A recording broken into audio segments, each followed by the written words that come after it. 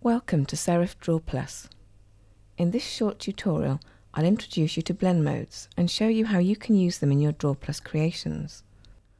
Located on the Color tab, blend modes are used for creative effects on overlapping objects, shapes, lines, brushstrokes, photographs and so on, where the colors of the objects blend on top of one another. You can adjust the blend mode of an existing object on your page, or you can set the blend mode before creating a new object. To demonstrate this, I'll use the paintbrush tool with the Color Blend mode to add subtle colour to this scanned pencil sketch. Although it's not essential, I'm going to create my brushstrokes on a new layer. I've already added this layer and named it appropriately. Now, I'll select the paintbrush and choose my brush type. For this image, I'll choose a soft shading brush. Next, I'll choose my colour. And for now, I'll leave the blend mode set to the default normal. And now I can just start to paint over the rabbit's fur.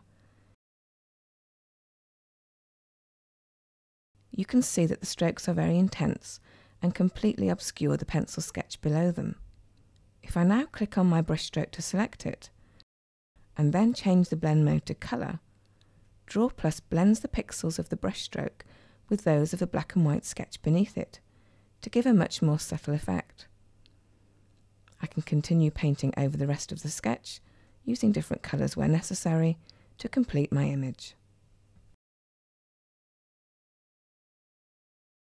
Let's look at another blend mode now.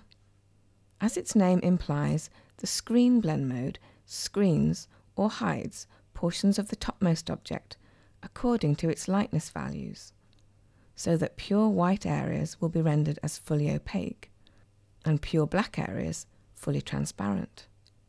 Let's take a look. Using this photograph as the background of my composition, I'm going to superimpose a moon onto it. First, I'll import my moon image. If I change the blend mode to screen, the black background becomes transparent. If I just move the image on top of these rocks, you can see that areas of the moon itself have also become semi-transparent, according to their lightness values. Let's quickly switch back to normal blend mode for a second.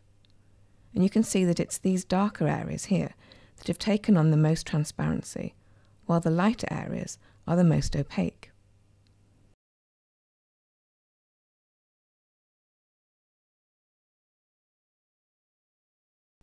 I can adjust the effect of the blend mode by dragging the Color tab's opacity slider. This works for any blend mode you apply, by the way. To conclude this tutorial, let's take a look at a couple of samples that make good use of some other DrawPlus blend modes. If I hide these layers, you'll see that the coloured layer at the bottom contains simple filled shapes with transparency gradients applied. The next layer up in the stack, the flowers layer, comprises a collection of painted flower shapes. If I select these, you can see that their blend mode is set to erase.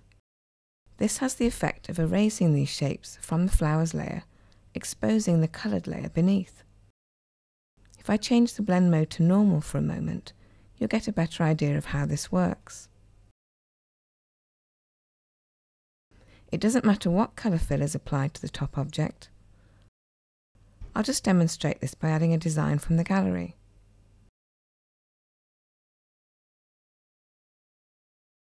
Now I'll switch to the Erase blend mode to expose the coloured background once again.